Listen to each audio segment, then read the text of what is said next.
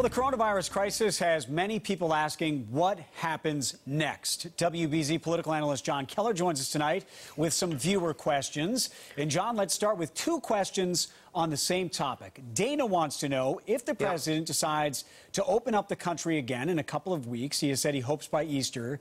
Can Governor Baker refuse to comply? And Kathy asks, can Congress override the president's back-to-work order? Yeah, great questions, Dana and Kathy. Thank you.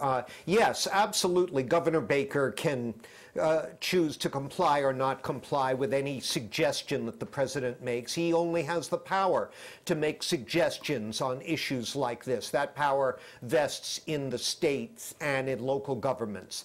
However, Congress, under the Constitution, getting to Kathy's question, does have the power to regulate commerce. So in theory, they could step in and start ordering businesses to do this or that. However, the chances of that happening with this Congress are slim and none, and I think Slim just left town on his way to his vacation home in Chatham.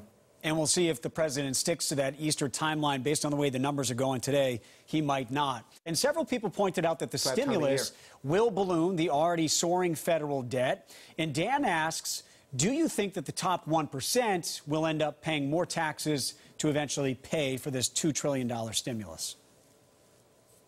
Yeah, well, Dan, I think that wholly depends on who wins the election this November. At some point, the bill's going to come due.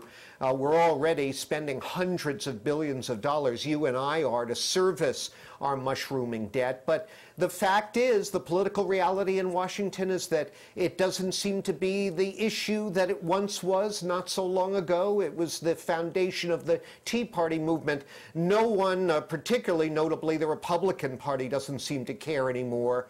But as far as the 1% seeing their taxes go up, let's put it this way, I'll believe it when I see it.